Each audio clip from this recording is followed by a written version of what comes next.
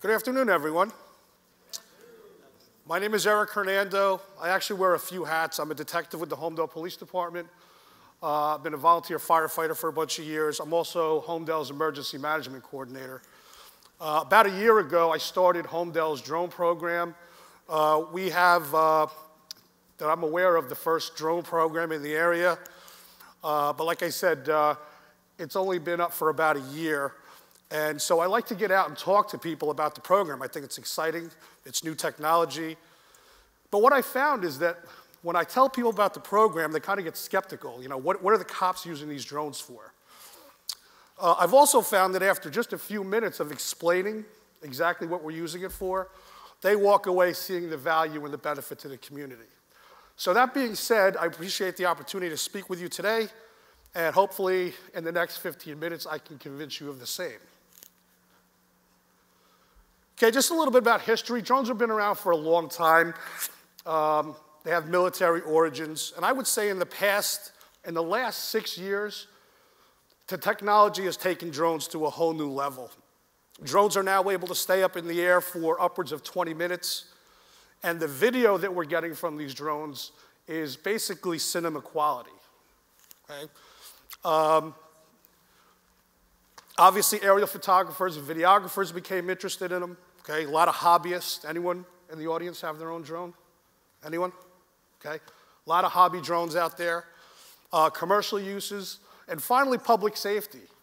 Okay, police departments, fire departments, search and rescue teams really see the value of a drone.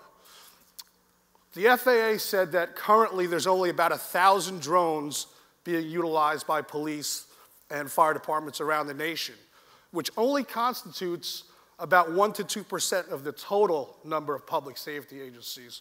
So just based on that number, okay, it's clear to see that drone use by public safety is in its infancy, okay, but you're gonna see that change. One of the reasons we love the drones is the cost factor, okay?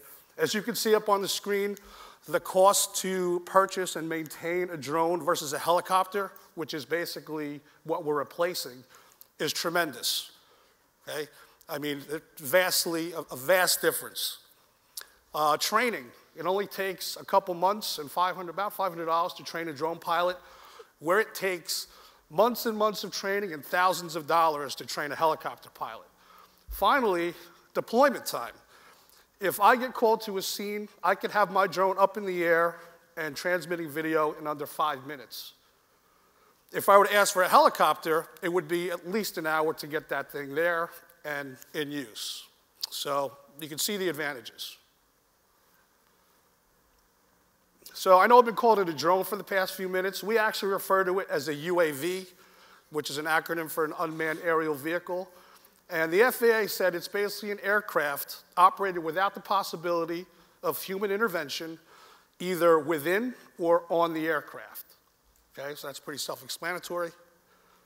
Two types of drones out there. You have a fixed-wing drone, which resembles an airplane, and then a rotor drone or a multi-rotor drone, which resembles a helicopter. I would say that 99% of drones in public safety are of the rotor type. So this is our drone. It's called an Inspire 1. It's made by a company called DJI. They're out of China. I would say they have the market share of all the drones out there. It's doing its little startup. Weighs about 7 pounds. Get maximum altitude of about 1,600 feet. Does 49 miles an hour and a range of about 1.2 miles. Okay, so that's pretty substantial. As far as flight times, we're seeing about 22 minutes average. And that's going to depend on how we fly the drone. All right, if we just send it up and let it hover, it's going to be able to stay out there a lot longer. If we fly it around, a lot of movement, that battery time goes down. Some of the parts of the drone. We have a frame, all right? The frame is going to depend on the make and model of the drone that you're using, okay? This particular drone is a quadcopter, okay, which means it has 4 motors and 4 propellers, right? On the back here, you can see blinking green is the battery. That's the power cell to power the drone. And then finally, right on the front is a 3-axis gimbal camera. And I'll talk about the cameras in depth in a minute. Big part of the system is what they call the ground control station. Okay? This is basically how the pilot is going to control the drone. Okay? If you want to take off and land, forwards, backwards, sideways. Okay? You see the antennas on the back? We control the drone via the ground control station via radio waves. Okay? That's how it works. One of the other things is the video transmission. Right? There's a technology called LightBridge and OcuSync, which provides real-time, again, almost cinema quality, real-time video from the drone to the ground control station. Okay, that's actually what a screenshot looks like of what the pilot is looking at. Okay, as you can see, pretty good sized picture there. Along the top, it's giving you flight status, how many satellites you're connected to. Okay, because it does use GPS to position. Along the right side, I don't know if there's any photographers here, exposure for your camera and video. Okay, and along the bottom, some of the flight information, how far is it from the ground control station, at what altitude is it flying. Okay. Power source. Okay, these drones use lithium polymer batteries. They typically take about an hour to recharge, and again, it's an average about 22-minute in flight time. We keep about 8 of them, so we keep swapping them out, and we can charge them on scene. Cameras, okay? We can actually interchange the cameras on these drones. Most of the time, we have what they call a daytime zoom on the drone, and that's going to be again, a 3-axis gimbal, which allows for stable video. That's going to take video anywhere between 720p and 4K, which is cinema quality. Bottom right, you have a thermal camera. We use this a lot for our search and rescue missions. That's obviously going to give you a thermal picture. If you have a bad guy who's in a field, his heat signature is obviously going to be different from the background, and that's how you get the picture. The FAA, they obviously have control of all civil aircraft, and they do have say in any drones used by public safety. When I applied for our program, I had to get FAA approval. Any town that wants to have a program has to get FAA approval. They have pretty strict guidelines on training and guidelines on use. I told you that my drone could go 1,600 feet in the air. The FAA says I can only go 400 feet above ground level. In addition, okay, I told you it can go 1.2 miles away. Again, the FAA says that I have to operate the drone within visual line of sight. I have to make sure I can see the drone at all times, so I can't send it 2 miles away and operate it. Right? Finally, I have to use visual observers, okay? Just 2 more sets of eyes on the drone to make sure it's safe. So what type of missions do we conduct? This is just kind of a snapshot of some of the missions that we do. And I'm going to show you a video in a minute that kind of demonstrates what kind of missions we go on. But I think more importantly is I want you to realize what we're not doing with the drone, right? Everyone wants to know, you know, are the cops going to spy on us with this drone, okay? And the answer is absolutely not. Okay? We will never send a drone up to just do random surveillance in your neighborhood, you know, check out what you're doing in your backyard. The drone will always be used for mission-specific reasons, okay? So if you take one thing away, it's not to spy on anybody. Okay, so I'm going to play a video, and it's pretty cool. It actually shows the UAV in action, and I'll kind of narrate as it goes.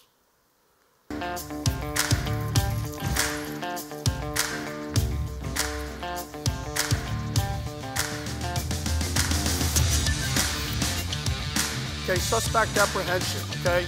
A guy robs a bank, all right? He flees into the woods. We're probably going to deploy the thermal camera, and we'll be able to see where that suspect is going day or night and direct officers to apprehend that suspect. Okay? We have the capability to attach searchlights onto our drones. Okay? Again, suspect apprehension, rescue, search and rescue missions. Okay, here's the first example of the thermal technology, or FLIR. Kind of see how the person stands out against the background because we're detecting a heat signature.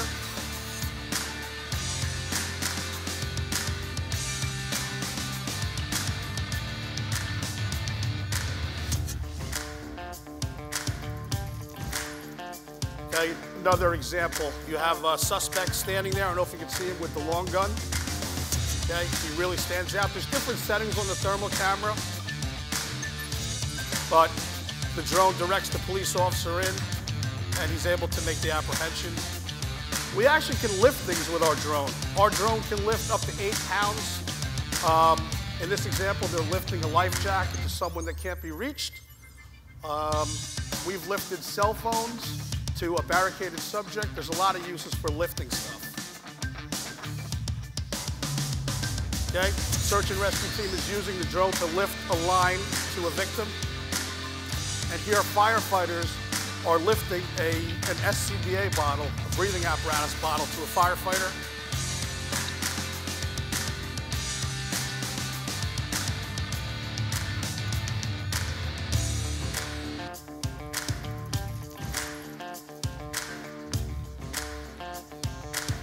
Okay, again, search and rescue. I think this is down south in some flooding. Drones were being used down there to locate victims who were stranded on their roofs or in trees. Here they're using their daylight camera. I would probably have my thermal camera out for this mission. Okay, this is just a view of what the drone looks like in flight. Fire monitoring is huge, okay, especially wildfires.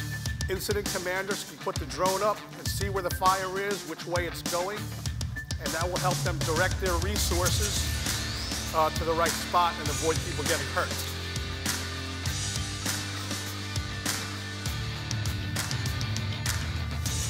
As you can see, I mean, the perspective you get is amazing.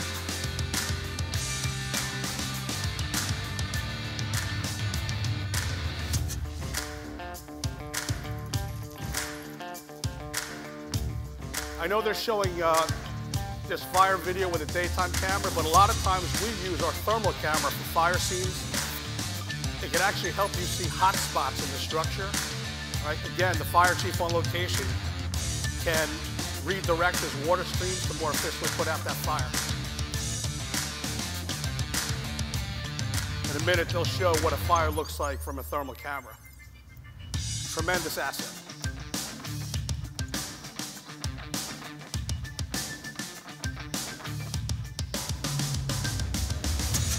Okay, there it is. That's a thermal view of a fire. You can see it really stands out.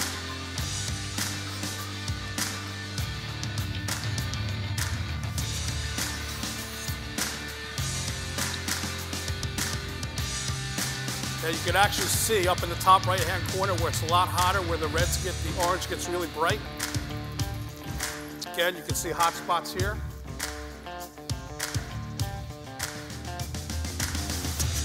I know FDNY just bought a couple real nice drones for this exact purpose. Right?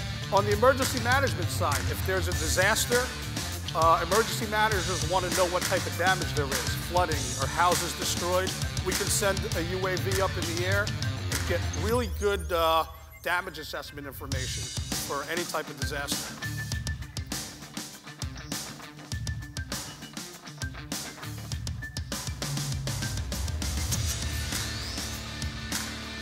Okay, this looks like another search and rescue application.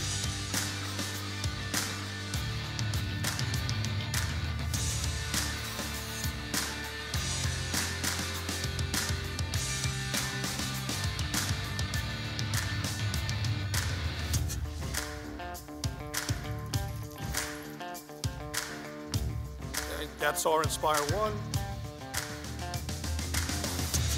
They're being used all over the world. I heard about a story. They're actually using them on the beach by the lifeguards, and they're actually dropping life preservers out to drowning victims.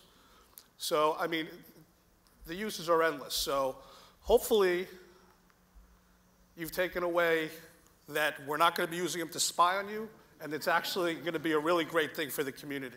Thank you very much for your time.